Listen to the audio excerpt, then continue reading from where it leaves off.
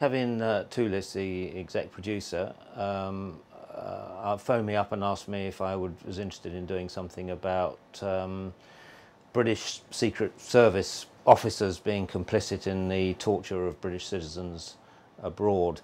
The original idea was for me to do something post 9/11 related to the Guantanamo internees and others around that time. In the early 2000s. I decided against doing that. I wanted to do something a little more modern, do something that's happening now. The laws changed in 2010 in terms of what British Secret Services can and can't do. So I wanted to incorporate that into the story. Really, the first thing for me was to decide who my MI5 guy would be, and I decided it'd be a black guy. And when I thought of that, then I thought of David Oyelowo, and who had been in a piece I'd done before called Blood and Oil for BBC Two. He's a fantastic actor, so I'd like to write something for him.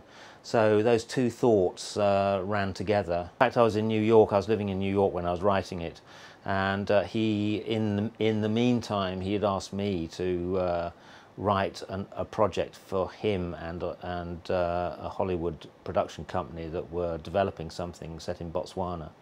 So he had contacted me and said, was I interested? And I said, well, yeah, I've just literally finished this script an hour ago.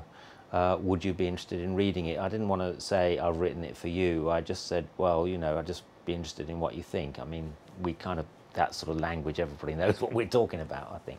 Gave him the script, and he came back a couple of days later and said, boy, I'd really like to play this one day. This one up from? I wanted Neil to direct this piece when I suggested him to the producers. I'd seen his other work, and what I felt very strongly, why he felt he was the right person for it, is because he has the capacity to direct the script, i.e. quite a few directors can impose their style on something. And I'd seen his other work, Song of Lunch, Long Road to Finchley in particular, that were two very, very different pieces. And he seemed to work in great sympathy to what the script was doing. So he was my '1 choice. Did you speak to MI5 agents? Yeah, we spoke to. Well, we did it through the official channels, and they said, yeah, no, they would meet. They'll meet on the steps of the National Gallery, which was such a cliche, and I've been trying to avoid cliches in this script all the way through it. You know, whatever I'd seen about secret services, I am not going to copy it, and I'll just go my own way on it. So, and I said, you know, how will they know who I am, and or how will I know who they are? And they said, well, you know, I'll know who you are. So, and that was another cliche, and I thought, I'm getting sucked into cliche after cliche here. But I did contact two other people, both who were in MI5 but had since left, and obviously I'm reluctant to name them, but yeah, they helped with that, yeah. I know it's a very boring job. I mean, it's like doing very, very difficult cryptic crossword puzzles. You know, people just sitting at desks trying to work out the puzzle, and also endless looking through boring stuff. And I wanted that to be part of it, and try and make that interesting at the same time. There's an undercurrent of the fact that Edward, David's character, never quite belongs to the institution, so that he joined MI5 15 years ago, and he works very happily in it, and there isn't any, you know, any racism towards him, but there's just a feeling that he's comprehensive school educated. He's went to Warwick University, a very good university, but it's not Oxbridge. He's black, so he's not quite one of us, and so in the upper echelons of society, we've still got this quite hidden, subtle racism, and I was wanting to portray that. And in a way, that's what underlies all the decisions he makes in the film. He feels he's not quite believed. He knows he's right, but everybody is kind of not really there with him. And when he really needs people to back him, they're always feeling, I don't quite trust him. So he's got that conflict within his job, and then he's got the conflict with the terrorist suspect. I'm more interested in the sense of Britishness and the conflict between the black MI5 officer and the agent. Both of them are second generation British.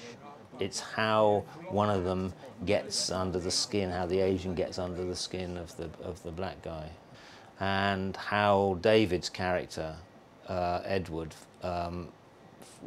feels that this guy has really betrayed everything that the country has given him. Well, you know what? I'm going to make sure you never get that freedom and privilege in my country again. You bring shame on your parents.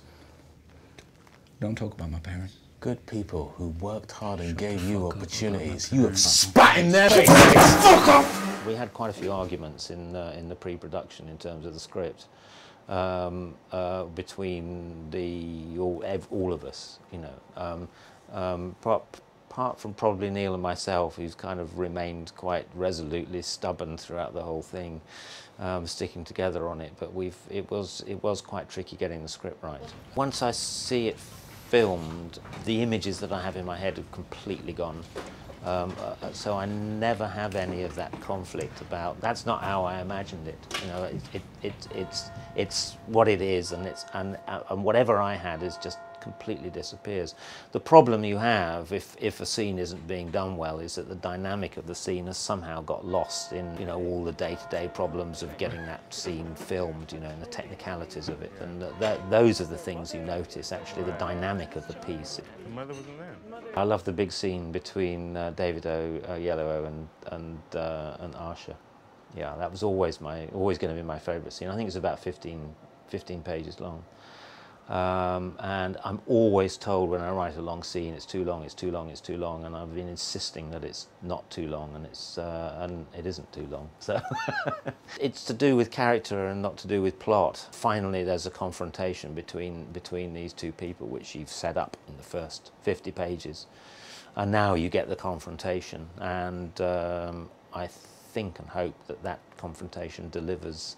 And it's key to the piece. And that room has been very, very cleverly designed to be a white box. And that might seem quite a simple thought, actually, but it's a very, very clever thought because it defines the characters very clearly and gives it actually quite a dramatic feel to it. As soon as you go into that room, it has a dramatic energy to it, and that's because of the white room. So that was a very, very clever decision.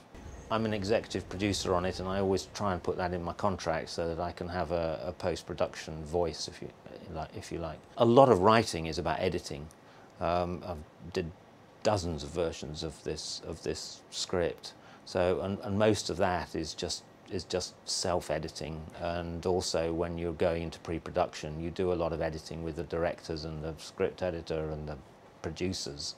So it seems crazy that the writer isn't involved in the editing process because you've done more editing of it than anybody else. I feel I should be involved, and I enjoy the process anyway.